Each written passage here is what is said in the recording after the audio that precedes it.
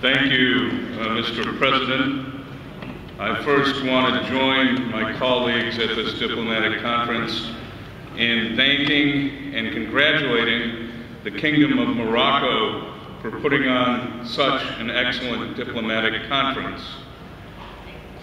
I bring you greetings from Dr. Mark Maurer, the President of the National Federation of the Blind, the United States' largest and oldest organization of the blind. He would have liked to have been here himself to deliver the message of the Federation, but on June 30th, the Federation will have its annual convention, where over 3,000 blind and visually impaired individuals will attend. So you can understand that Dr. Maurer is quite busy getting ready for our convention. My mission from Dr. Maurer was to come here and bring back a successfully completed treaty. That is my mission, but that decision will be up to you. I hope that I can go back to our national convention and tell our members that access to information will be improved, that the right to read for blind individuals will be expanded. Or will I have to go back to the convention and tell my colleagues we failed, that the international community missed its historic opportunity to do something that makes a difference? Sometimes it is easy when we talk about this treaty to get caught up in things that are extraneous and into theoretical matters. I don't live there. I have been blind since age 10 due to a childhood virus. My image of blindness at that time was portrayed to me by popular media. What was my image? What was being taught? Blind people were beggars. Blind people lived in poverty. Blind people relied on the charity of others. That's what I had seen. So you can understand that when I started to go blind, I was terrified because I thought that would be my life. Fortunately, that has not been the case. Because I was lucky, one of the very, very few who have been lucky, I got access to information. And because of that, I am a successful trial attorney, running my own law firm, running and raising my own family, owning my own house.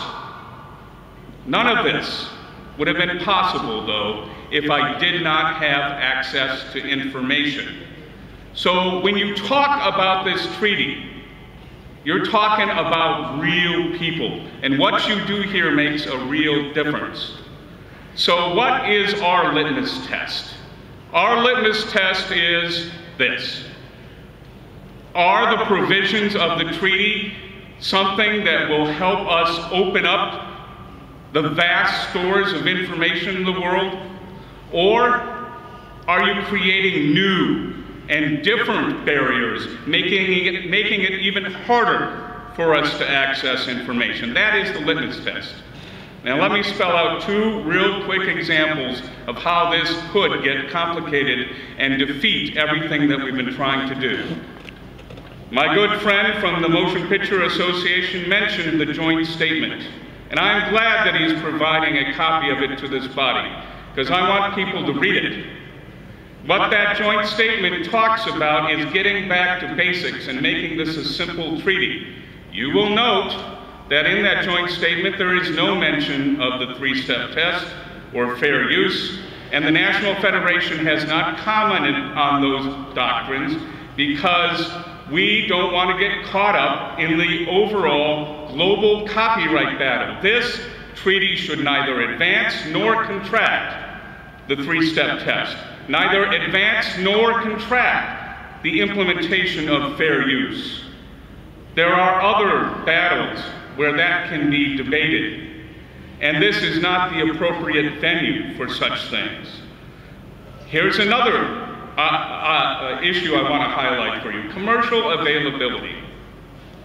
If published works were truly universally available commercially to those of us who are blind and print disabled, would we even be here? Of course not. Commercial availability is a very complex, nebulous concept that is nowhere near real.